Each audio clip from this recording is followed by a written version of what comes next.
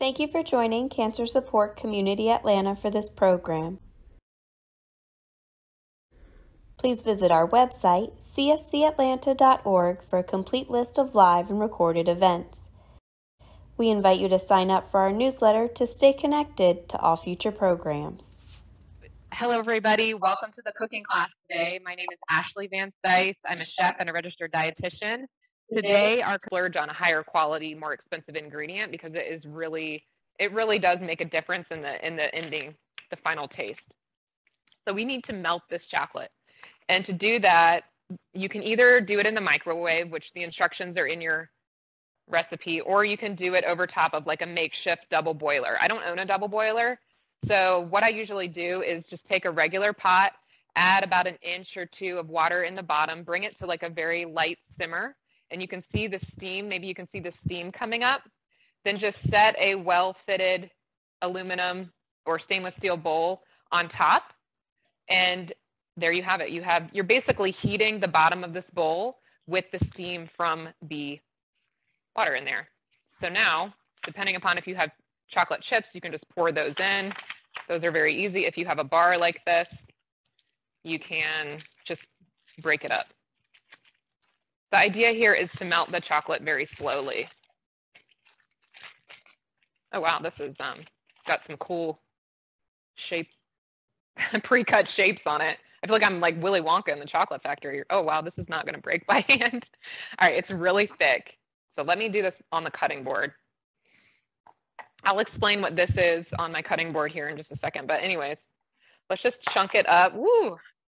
Do you see how thick it is? Chunk it up with a knife.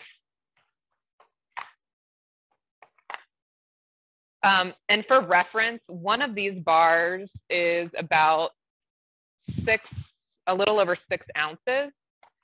So when you're at the store, I bought 2 to give us about 12.5 ounces of chocolate. Your recipe calls for 1 pound, but you can always lower that or increase that depending upon how many people you're serving. But I would say you're going to need at least 12 ounces or so just to get enough to work with. So that was 1 bar. Let me just scrape that into our bowl here. And everyone can still hear me okay?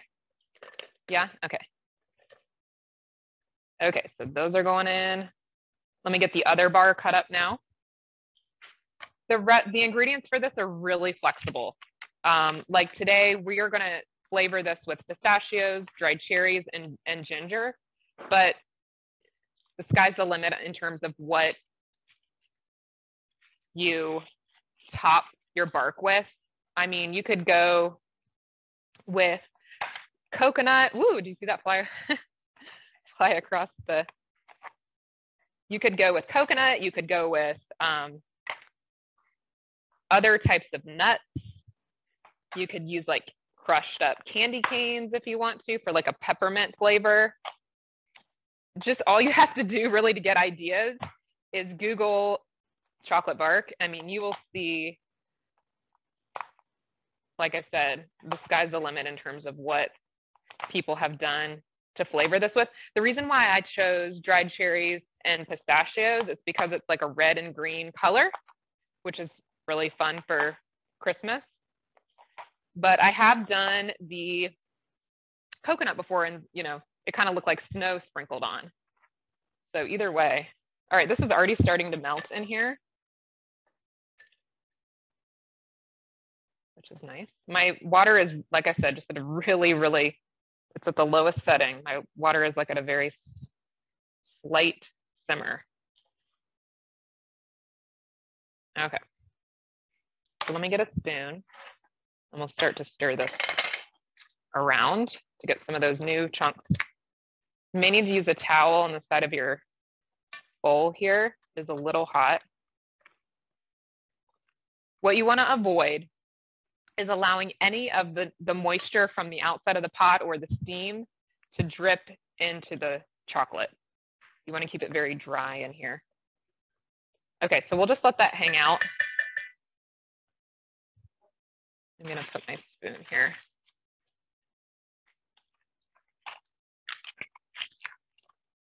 All right, clear these away. Okay, are we still on? Everybody can still, okay, so I'm gonna move on to getting our toppings ready. I've already started with the ginger. So at the store, if you guys are familiar with crystallized ginger, I didn't buy that today. I couldn't find it. But crystallized ginger is what I tested the recipe with a long time ago. And that is ginger that has been coated with sugar. And it's really delicious. But the closest I could find was this product here. It's called Gin Gins. It's a chewy ginger candy. Let's see if I can do like an overhead. You guys can see what this is, what this looks like.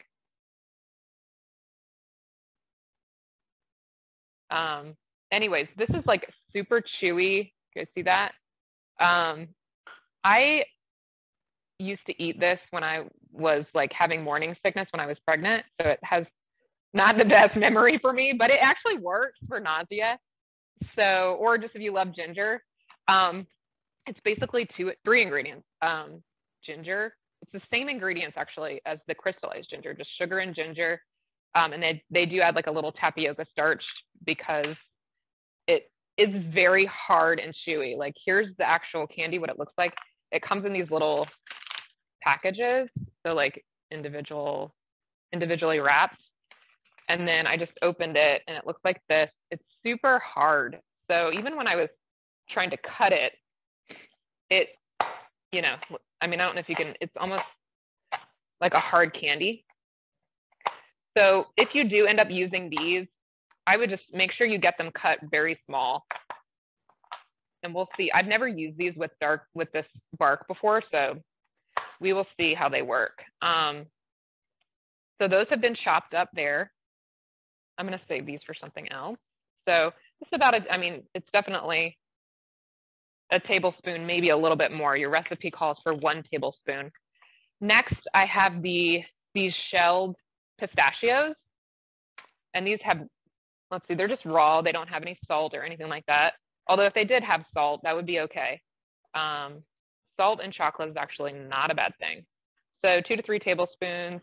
You could use a food processor when chopping all this stuff up, or you could just go by hand. But I love the green color of the pistachios. They go really well with the chocolate flavor. Let me check. Speaking of chocolate, let me check on those chocolate here. All right, it's getting melted, but it still needs a little bit more time, but it looks great. All right, so if you guys want to know this, we were joking about this at my house this morning about why the recipes that I was cooking today, and we were joking that this bark should be called famous dark chocolate bark. And that's because a long time ago, I was demonstrating this recipe. Let's call it, I think it was like 2010 or something, 2012 maybe. And I was demonstrating this recipe at a diabetes conference or something. And I had some left over and it was in our refrigerator at home. And my husband was saying, oh, shoot, I forgot that we have a work holiday, like a competition, a dessert competition. And I was like, well, just you can enter the bark that I made for this cooking tip. And it was sort of a joke. And we weren't really like seriously entering. He just wanted to participate basically. So he takes it to work on just a regular plate, and they judged it, and it ended up winning this competition. And they ended up giving us a trophy that says like the name of his work, and it says Dessert Master of like 2012 or whatever. And they actually never did the competition ever again because so many people were upset that they didn't win, and they had put so much time and effort. And when they heard, oh no, I know, it's so bad when they heard like our story of what we entered. I mean, it's literally like you see here, it's 4 ingredients. It's not, I don't know. You can imagine the elaborate desserts that other people did. I mean, I didn't see any pictures of it or anything like that, but I just heard that they had gone to great lengths. Some people had gone to great lengths to like really go all out for this contest. So anyways, that is, my husband thought I should bring the trophy in, which we actually still have. My kids play with it. They use it. They play with it a lot. But the trophy didn't make it in today. But it's always kind of a funny story. All right, so these are the dried cherries that I'm cutting up right now. And sometimes when you buy dried cherries, they're usually, not always, but they're usually sweetened because they can be really sour. Well, these were unique. I'd never seen this before. These were actually, instead of being sweetened with sugar, these are actually sweetened with apple juice concentrate, which is kind of nice. So you might be able to find that. This brand was at Whole Foods. It's called Aurora Naturals.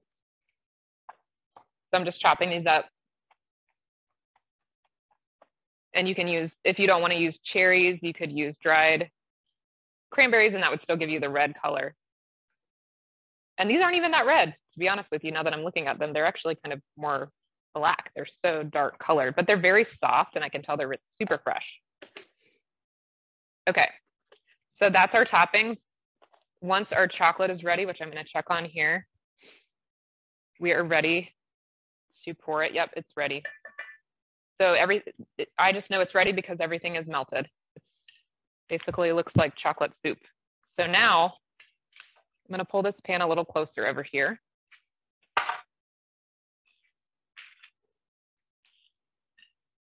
And get my towel. I don't want to burn my hand. All right. So before I do this, I have a sheet pan here with just a piece of parchment paper. You could also use aluminum foil. Definitely use aluminum or parchment. Don't skip it because it's going to be hard to get it off the actual pan. So here we go. And you can make this any shape you like, but it's not going to really matter the shape, honestly, because at the end, we're going to be breaking it up. It'll look like one big sheet of chocolate. And then at the end, we'll once it's hardened, after putting it in the refrigerator, it will harden. And then we will break it up into chunks.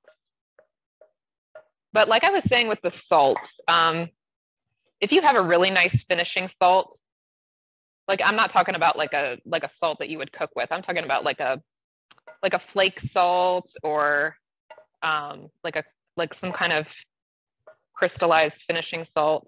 Those are really nice to sprinkle on top too, if you're not scared of salt. Because that really just, I don't know, that makes it, the flavors just of the chocolate and the other ingredients really stand out.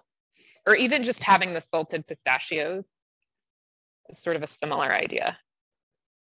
Is that like a sea salt that you're talking about? It could be sea salt, but there's other types of salt called finishing salts, and they come like in little tiny, usually smaller containers, and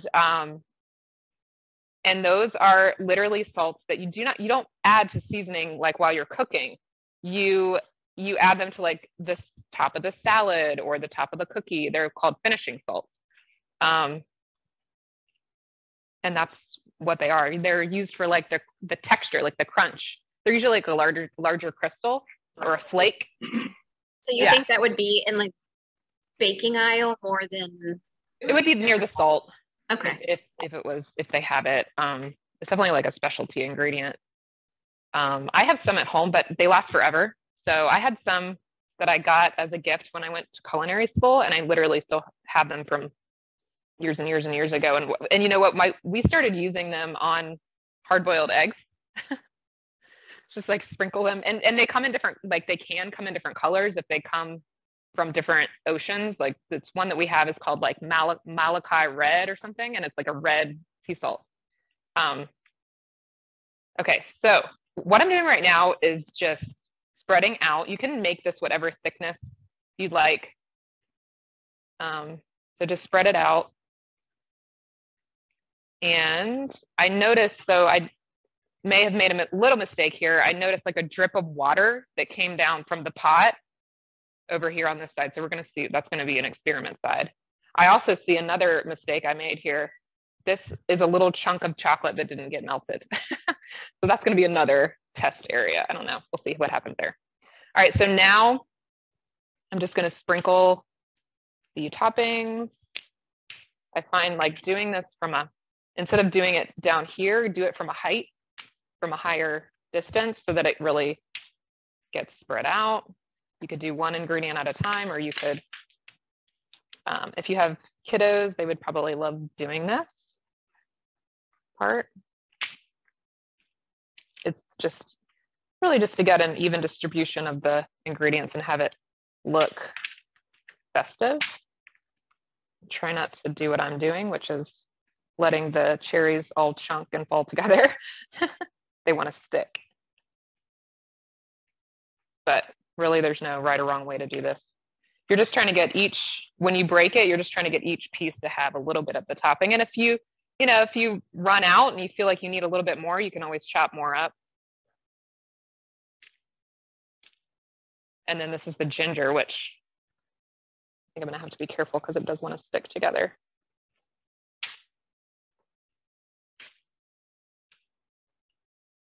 I'm just kind of breaking it up in my hand so it doesn't all go in one spot. Okay, and then try to get this into the refrigerator or the freezer. We might go in the freezer actually if we have room. I'm going to check just to make it go a little faster. Okay, I'm going to pick some of these up that fell on the side of the pan. Okay, we're good. So let's see, you guys can see that here. And now I'm just going to transfer it. Let's see if we have room in the freezer.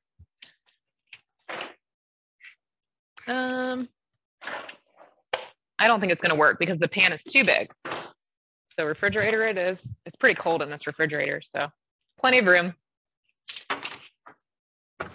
Okay, I'm back now. Okay, so that's going to just hang out for 30 minutes or so, and then we'll come back to it.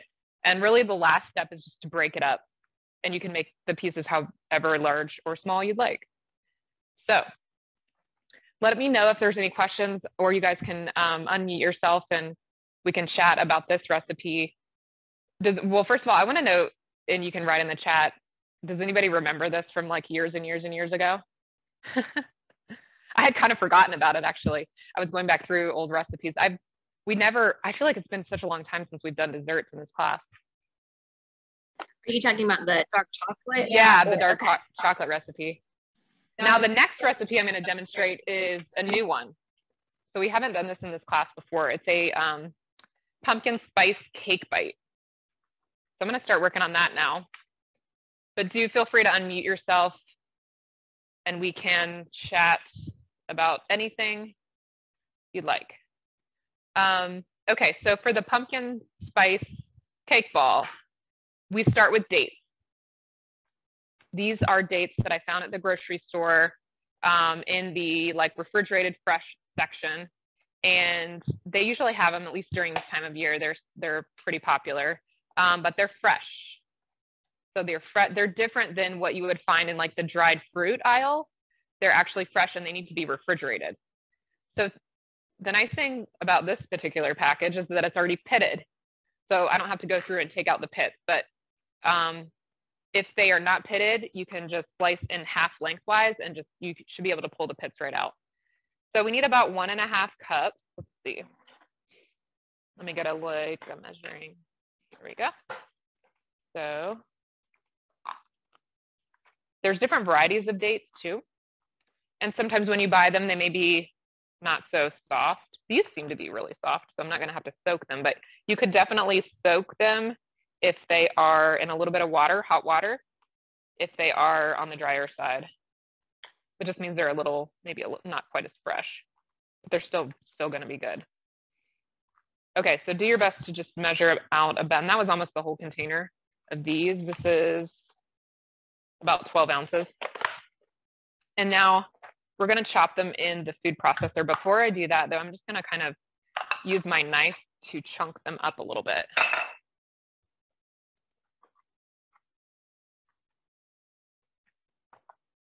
Just to help the food processor out. And if at any point along the way, if your food processor, we'll see how these do, but if they get stuck, we may add a little bit of water to get them going. Okay, that should be fine. And this is basically what we're using to sweeten the recipe, is these dates. So they have fiber, they're super sweet, so that's nice, but they do have a lot of fiber, so we're not missing out there. All right, let's see if I can figure out how to get this back on. This, and then back. Okay, all right, let's see what happens here.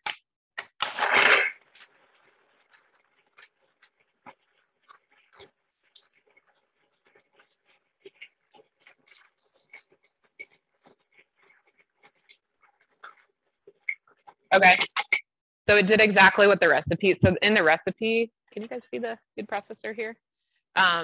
Your recipe says you're gonna blend it in the food processor until a ball forms, a paste or a ball. Well, an actual ball formed here. So I think we're good. So I'm gonna, let me just see if it'll, no, it's done. It's definitely done. So take this off. And we're gonna take that nice date ball out. Hilarious, right? Here we go. We're gonna put it in this bowl. And then we're gonna use the food processor to blend up the other ingredients. It's super sticky. It wants to stick into the side of the food processor. Look at that. It's like hanging on my spoon. All right. This is the ingredient that all of you see, I don't know, on the internet. These are super popular, like energy balls or these energy bite type things. Some of them use dates as the sweetener. Okay. It almost asks like a flour.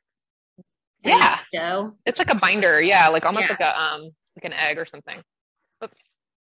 The spoon got lost in there. Okay, so that's good enough. I'm not going to worry about scraping this too much because all of this is going to get combined together in just a minute anyways. So now I'm going to put in the rest of our ingredients. So we're going to do walnuts, about 1.5 cups of walnut.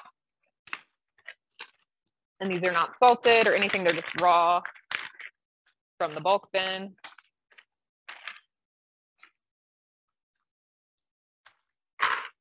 One and a half. And then we have oats. So 3/4 of a cup of rolled oatmeal, or oats, not oatmeal, but oats. Let's see if I have the right measuring spoon in here. I have a third, and I have a half. Okay, so I don't have the right, but I'm gonna use, okay.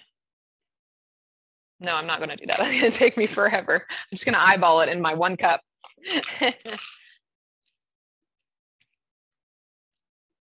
Okay, that works. And then we have almond flour. So it makes this recipe gluten-free if you're into that. So this is almond flour. We need 1/2 cup.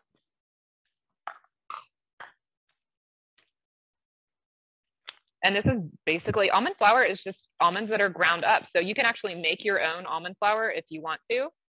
It's probably less expensive that way. And to do that, you just use the food processor. You take your almonds, you put them in there, you just blend them until they become a powder. It's very simple. Or you can buy it. So almond flour. And then we're going to do some spices. So the spice combination is cinnamon, nutmeg, and ginger. Where's the ginger? Is here. Now your recipe, don't get confused. It's not on your recipe. I probably should have written ground ginger.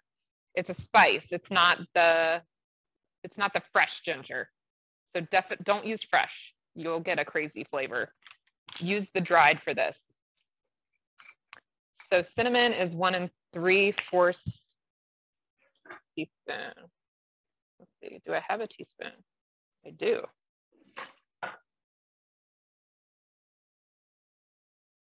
One 3/4. This is a good time, always a good time to check your spices and see, make sure they're still fresh by the date on the bottle. Because if they're not fresh anymore, then there's no flavor. The nutmeg is one that I would prefer to not use it ground up like this. I just had this from a different class that we did here, but it actually stays fresher a lot longer if you buy it in the whole. It's like a round looking spice, almost like a ball. and use like a microplane to grate it fresh. That has a much better flavor, but this one is still fresh for a good while longer. Here, let's see if I can get it out. Little containers are tricky. Okay, it's coming out slow, but it is coming out. Let me see if I can get it to come out faster. I don't know why they make these. I feel like this style of spice container has been around a while, and it just doesn't always work so well. Here it comes. Okay, that's plenty. So that's nutmeg, and then we have our ginger, which is in this bag. About half a teaspoon. It's smelling great. It smells like Christmas. Okay. And now we're gonna add, what else do we have? We have a little bit of salt and the vanilla. So let me grab salt. I didn't pull that out yet. There it is. So we're gonna use, let's see, a quarter teaspoon. We're gonna eyeball it in this little container. That's funny. And then vanilla. So when you're getting vanilla, the quality of the vanilla is really gonna play a big part in the taste, just like the chocolate. I don't know why, but vanilla, the quality of the vanilla, splurge for the one that's a little more expensive, because it really does make a big difference in the taste. And definitely don't go the route of the vanilla. I don't know what it's called. Vanilla, it's some kind of artificial vanilla. Don't get that one. Get the real, it's called pure vanilla extract. So 1.5 teaspoons. I'm gonna come smell that after this, so I can tell what's good vanilla and what's I have in my spice. Yeah, I can't remember what I want to say. It's called imitation vanilla or something like that. I can't remember if it's called that or not, but I've definitely seen pure vanilla extract. Pure, that's what you want, pure, and it's more expensive. It's like double or triple the price, but it's so worth it. It's so worth it. Okay, everything's in here, I believe. So we are gonna, wait, do I put the pumpkin in? For some reason, I am blanking. Okay, your recipe says blah, blah, blah, blah, blah. Okay. Oh, then we're gonna add the pumpkin here. All right, so let's do this first. Get it in the right position. Locked. Nope.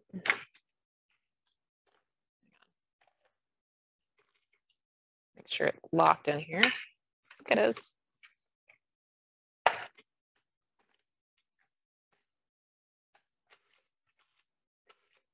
How come I lost power?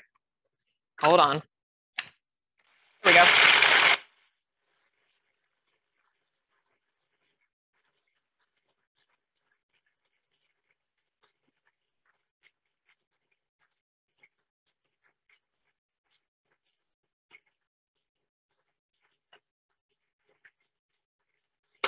All right, so we're looking for a very fine crumb. I think we're pretty much there, but.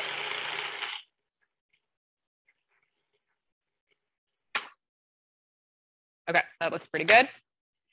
And then we're gonna add the pumpkin. So the pumpkin is, I'm just using canned pumpkin, although if you have gone to the trouble of breaking down your Halloween pumpkins and roasting them and making your own puree, you could use that. That's what I mean by homemade. My mother-in-law actually does that for us every year, and it is like amazing because then I have like 4 or 5 or 6 bags of frozen pumpkin, which the flavor is so good. But anyways, canned pumpkin will do just fine. You just want to make sure that the only ingredient in there is pumpkin.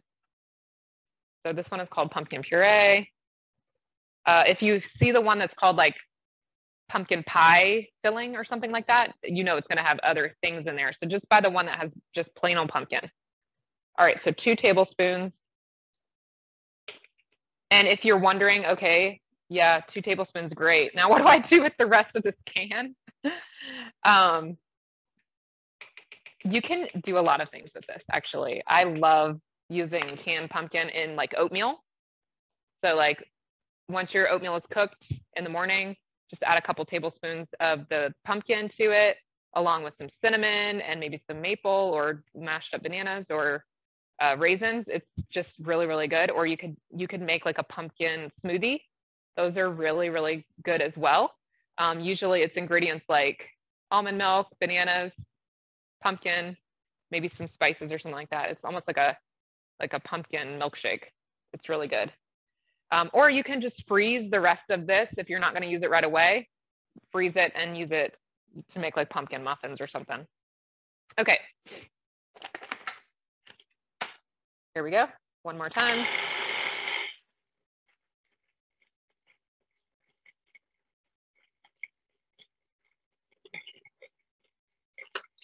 All right, and so now we're going to work on adding our dates back in.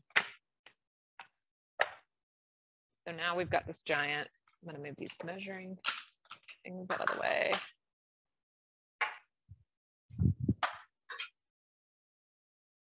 All right, we're going to work on getting this date ball back in. So spoonful by spoonful, bear with me, there's going to be a lot of noise.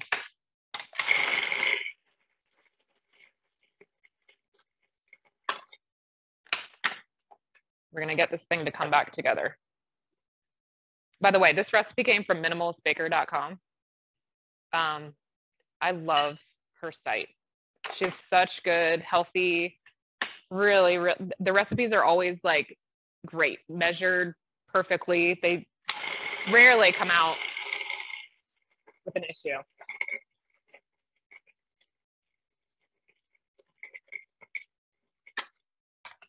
The only difference I did in this recipe, which I didn't, on her site, if you go to this recipe, she made some kind of coconut, wasn't coconut. Yeah, I think it was coconut glaze.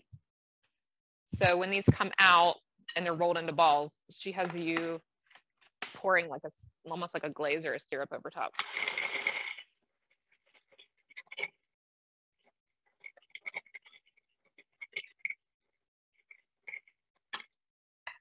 I didn't go that route though.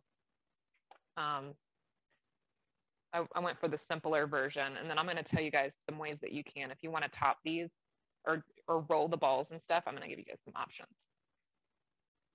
Okay.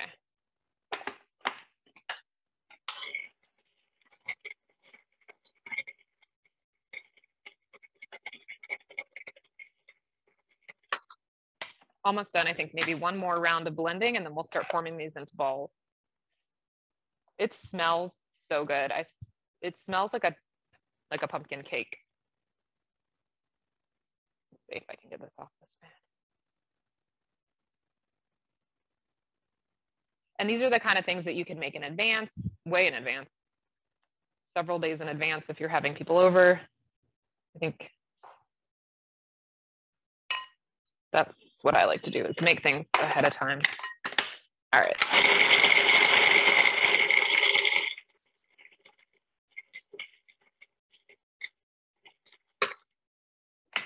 Okay, I think that's as good as we're going to get here. And then we're going to start scooping out and rolling into balls, and then I'll just put them on this platter. Okay. They should come together pretty easily. Yeah, they're not too sticky. They're really not.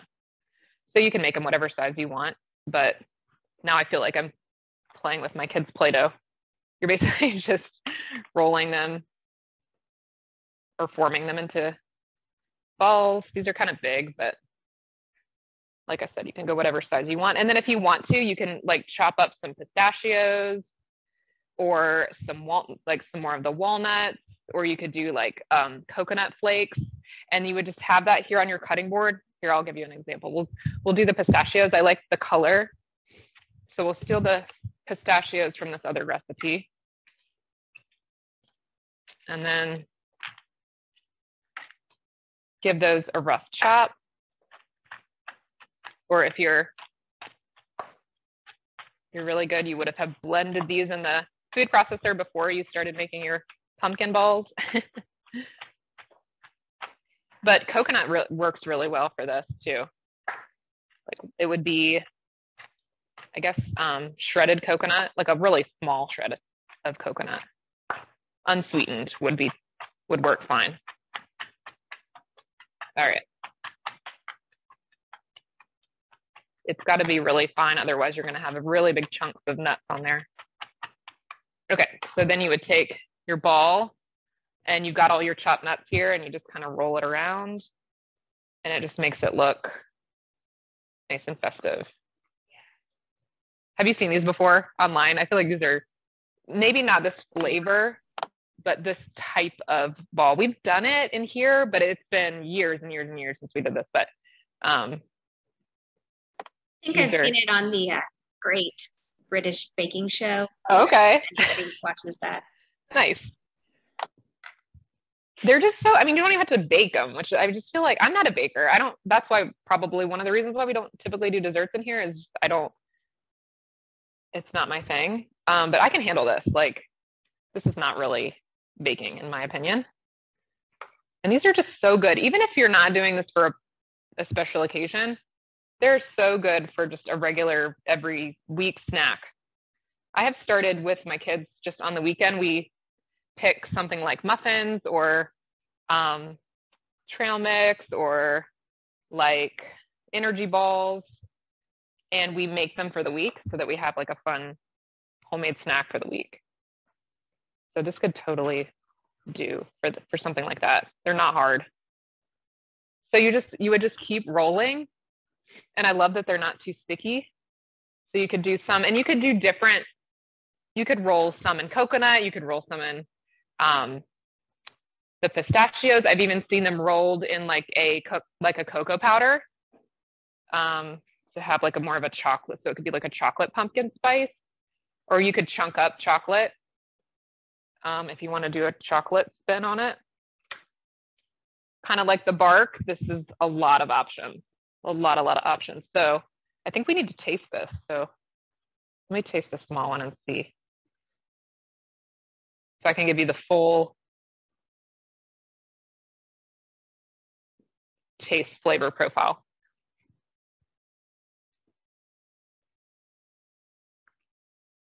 I love it. It's got the pumpkin, but it's not overpowering. And I taste all the spices. I feel like this is the kind of thing that, like, as it sits too, the flavors will come out more. It's really good. It could definitely do chocolate. You could definitely do chocolate with it. If you wanted to do chocolate, you could add a little bit of cocoa powder into this mix too. It's not overly sweet either. It kind of reminds me of like a donut hole, strangely. So I'm going to keep rolling. Let me know if anyone has any questions, or has anyone made anything like this before? If you have any ideas for different flavors we could do, let us know. I'm going to roll a few more, and then I'm going to check on the chocolate in the refrigerator. Hopefully it is set. You guys are free to unmute yourself if you want to ask Ashley any questions or comments.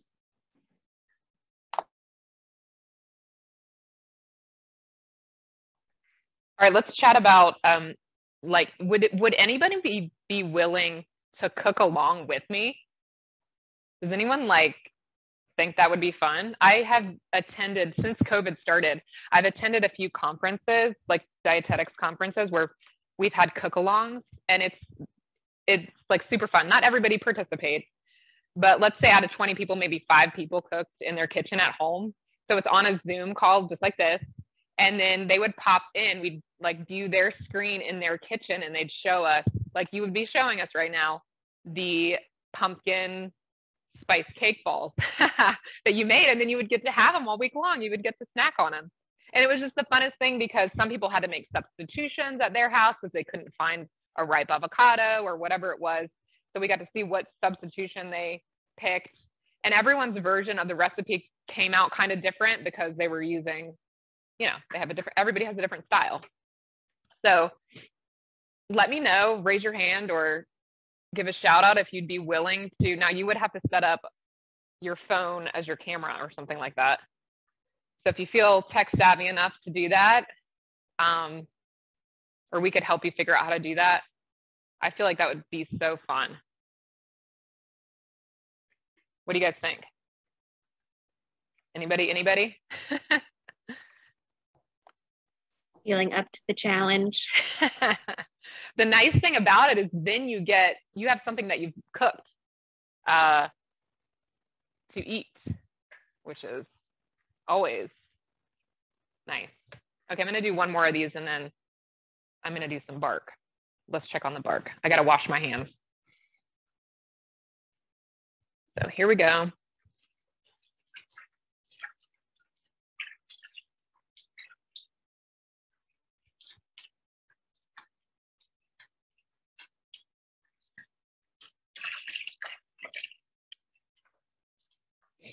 Okay, I'm going to hop over here. I'm going to change out this cutting board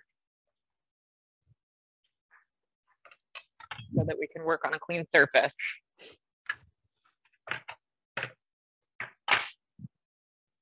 And hopefully our bark is set enough to cut.